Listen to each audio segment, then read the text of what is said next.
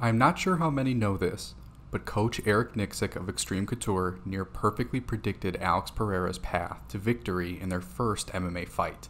Quoting from an exceptional series of written content for UFC.com done by E. Spencer Kite, "At a time in the sport where everyone is pretty solid everywhere, generally speaking, what is the one thing that each of these competitors do better than anyone else? Nicksick. Izzy's best trait for me is his feint game.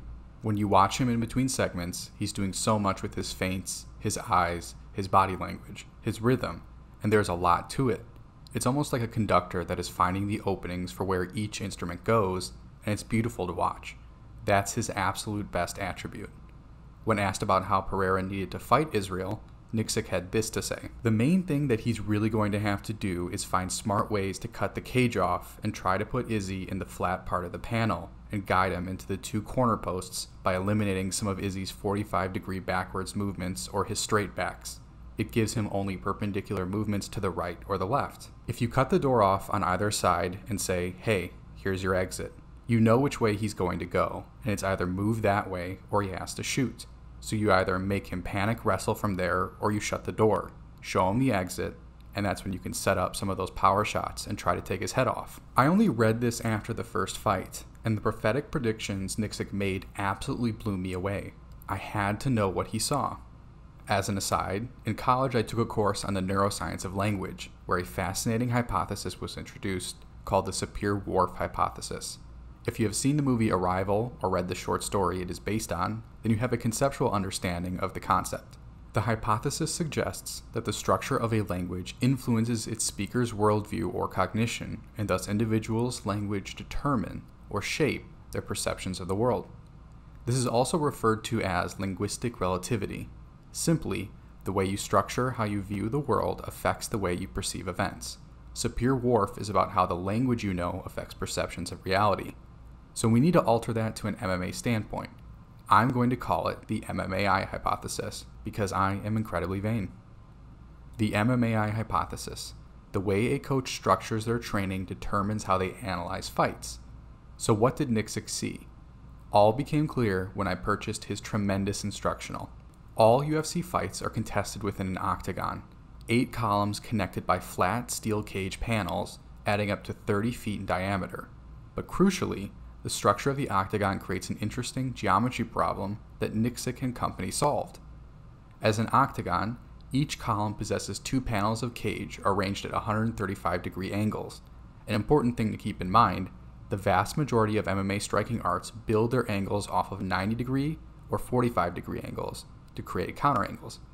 Remember before when Nicksick talked about the way Israel escaped pressure. The main thing that he's really going to have to do is find smart ways to cut the cage off and try to put Izzy in the flat part of the panel and guide him into the 2 corner posts by eliminating some of Izzy's 45-degree backwards movements or his straight backs.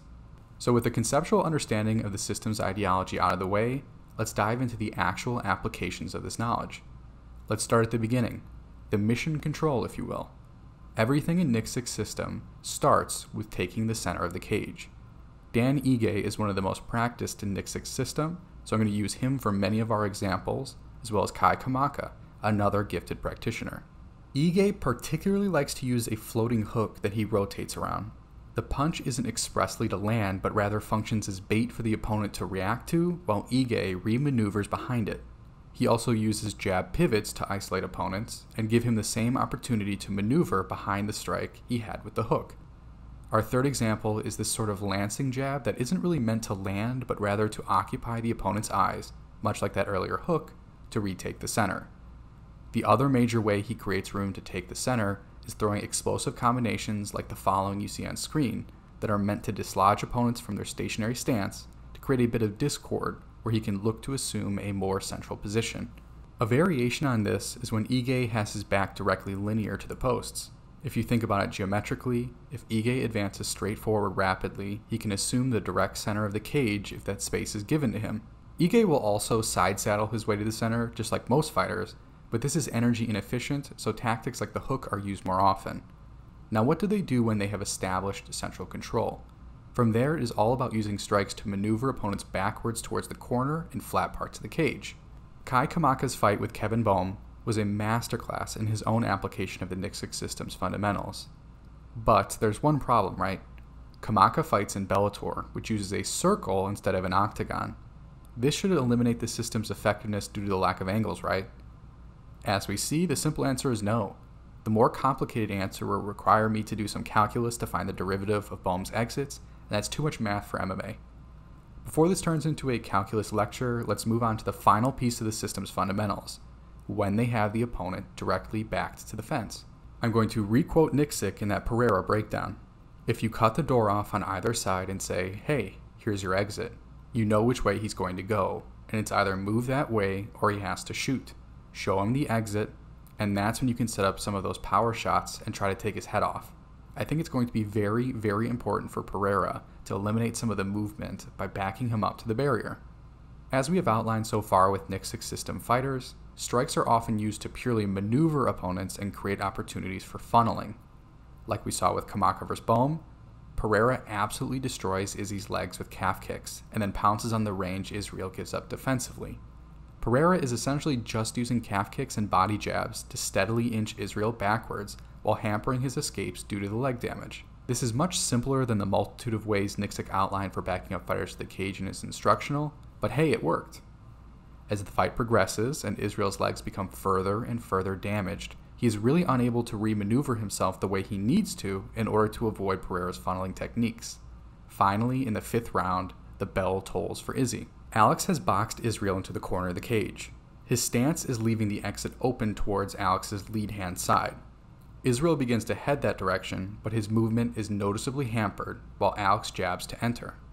Remember what Nicksick said, if you cut the door off on either side and say, hey, here's your exit, you know which way he's going to go, and it's either move that way or he has to shoot. While not technically shooting on Alex, he is following the spirit of Nicksick's analysis by reaching for collar ties, as he has done successfully in this fight repeatedly. I will break down those collar ties deeper later in this video. Israel's hands are out of position, and the hammer hits the anvil. The rest is set in stone at this point. Now, of course, going into that second fight, I had very little confidence in Adesanya's chances. If you listen to my preview post on Patreon, I outline everything I have told you about thus far, and couldn't figure out a solution to Alex's use of Nicksick's system. Pereira's use of the calf kick heightened the problem that the Nicksick system is built to exploit. By hampering your opponent's mobility while tactically applying your own, you are steadily heading towards a disaster, right? To defend the calf kick, Izzy will have to be light on his lead leg and constantly thinking about checking. This, in turn, devotes his attention away from defending kicks to the head and feinted entries to power hooks. To me, that's near insurmountable odds. Either get your leg kicked off or your consciousness taken. But there's a reason Adesanya is coached by some of the best minds in MMA and not me, because they cracked it by using an implicit tenet of the Nicksick system ideology that I only realized after rewatching the instructional after the fight. Like last time, Pereira came out heavy with attacks to Israel's calf, bashing it over and over and over. While Pereira has adapted to the last fight's tactics some, he is largely employing the same game plan as before. Then, everything changes. If you think about it from a first principles perspective, Nicksick's system at its foundation is a balance between deception and maneuverability. His fighters have a location they want to get to with a number of tools at their disposal to get there and hide their intentions.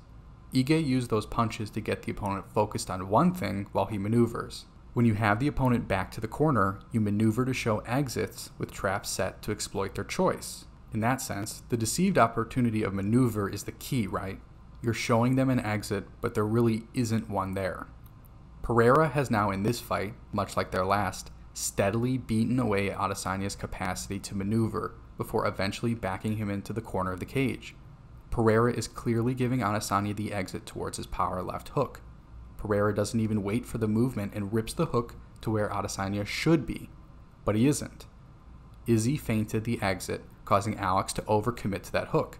While Pereira is steadily moving laterally, Izzy helps him along with a jab inside, powered by Izzy bouncing off the cage wall, followed by a right hand from Israel's pocket that lands cleanly through Pereira's chin. Ask yourself this, where is Pereira standing? As we have seen with Kamaka, where your hips are pointing is where the exit is, right? Pereira's hips are pointing into the corner of the octagon as Nicksick would want, but he's way too close to Adesanya. From Adesanya's perspective, where are Pereira's hips pointing him to? Alex gave him the exit, didn't he? It just happened to be right through his hanging chin. But this wasn't a fluke. Pereira has been doing this in both fights now. All the way back to the end of the first round of their first fight we must go. 3 seconds left. Alex has Izzy backed to near the corner. Izzy takes a step forward and throws a jab. Alex stays stationary and it lands relatively harmlessly, but Israel holds it there for a beat. Then rips a right hand behind it that stuns Pereira. What did Alex do wrong? He didn't maintain his range, and this sticking jab 2 combo punishes that.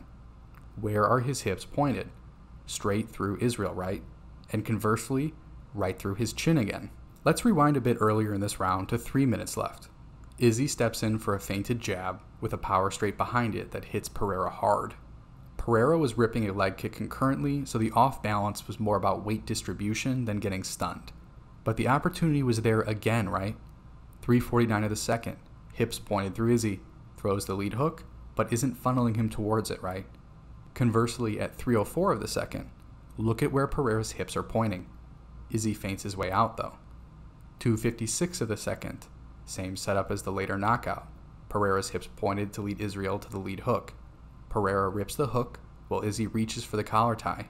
But importantly, that right hand stayed home defending his chin. Alex's overcommitted footwork and inconsistent hip placement are the ultimate undoing of his ability to consistently funnel the way Nicksick's system is built to do.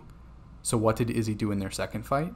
He drew Alex to the fence, waited until he overcommitted to the range and misplaced his hips, then threw the same sticking jab 2 combo that worked before, except this time he had the better angle and the time needed to finish the job. I highlight these fights and Nicksick's system because first off, they're cool as fuck, but also because I feel like one of the most important things lost in pre-fight debates is the coaching perspective. Before every pay-per-view, E. Spencer Kite sits down with coaches of various disciplines to talk about what they see in fights. Most of the UFC's broadcast team are former/current fighters, right? Bisping, DC, Laura Sanko, Michael Chiesa, etc., etc. One of my favorite parts of any pay-per-view is when Trevor Whitman comes on and gives his perspective as a coach. It always makes me notice odd things here or there that I'm missing. The coach's job is mainly in the gym, but they also have an overlooked portion of their job, right? Cornering. In a sense, isn't the job of the corner to see what the fighter is missing, and by proxy, the audience too? Most of the UFC broadcast is telling me what is happening. Insights like Nicksick's pre-fight, and I imagine during the fight, would have been about what one or both fighters are missing. If you go back through the first and second Pereira fights, notice how little room Pereira leaves when he is shutting that door Nicksick talks about. That opportunity Adesanya used to knock out Pereira was there all the way back to the beginning of the first fight. It was the coaches that noticed it and built a plan to enact on the biggest stage possible. I think that's pretty amazing. Now, I've only scratched the surface of Nicksick's system in this video. There is so much more just waiting to be discovered. If you are interested, I highly recommend you check out his instructional, which I have linked to in the description. Give it 5 stars as well so more people can find it, and give Nicksick his due. If you are watching this live and before 293, I have released a podcast breaking down the Strickland vs. Adesanya matchup that I have also linked to in the description. And hey, go check out E. Spencer Kite's new piece on 293. It's truly exceptional work and not enough people talk about it. I have also linked to it in the description below.